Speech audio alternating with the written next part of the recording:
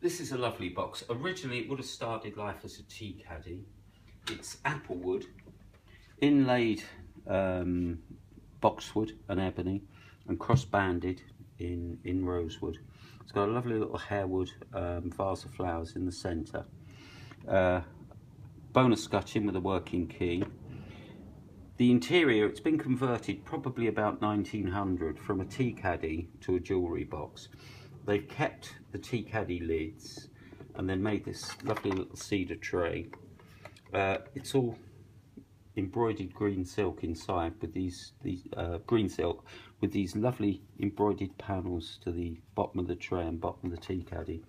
But a real functional jewellery box with a lot of character, but a lovely box. Thank you.